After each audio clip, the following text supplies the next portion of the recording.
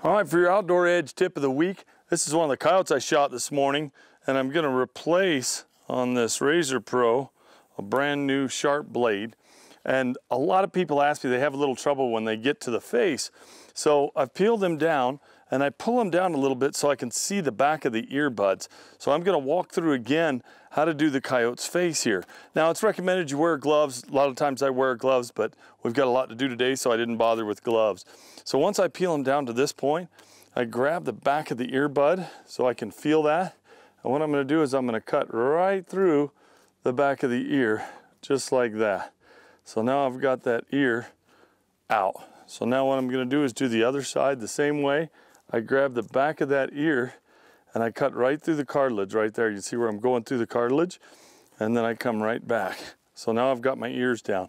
So now I'm gonna pull just a little bit, and now I'm down to where the eyes are. And if it's the first time you've done it, you can put your hand back into the hide and feel where the eyes are. But basically what I'm gonna do is I'm gonna work right along the base of the head here. And again, a sharp knife makes that really easy. But I'm gonna come right to the back of the eye socket here, and you can see where I'm gonna cut right along the back of the eye.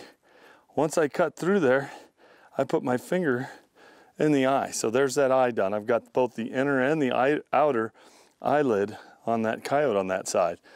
Now I'm gonna do the same thing on the other side. And again, I'm doing it a little fast here, but take your time. There's no reason to go in a hurry. This is where if you're gonna mess up, this is where you're gonna mess up. Again, I'm going right along the edge.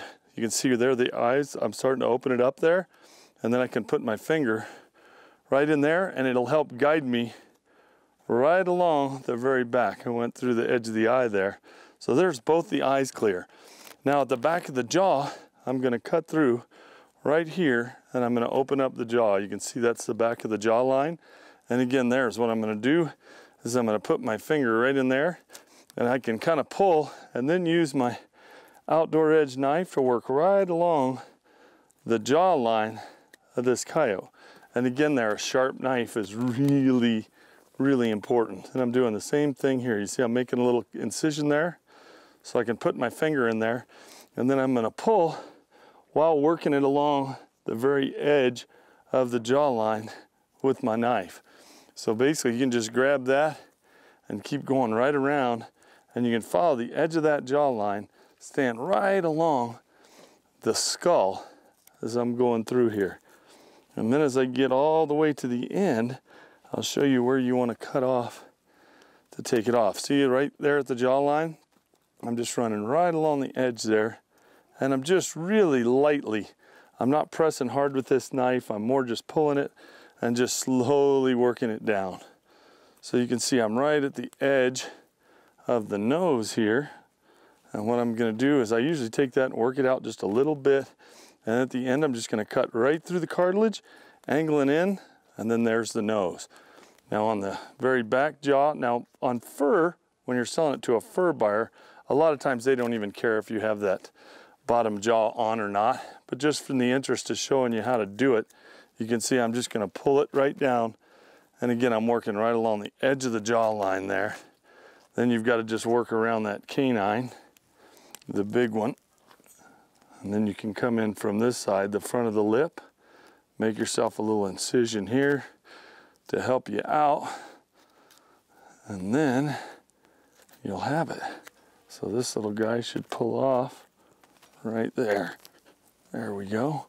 So I'm around the canine, and again you can see I'm just taking my time. Let me spin him so you can see where we're at.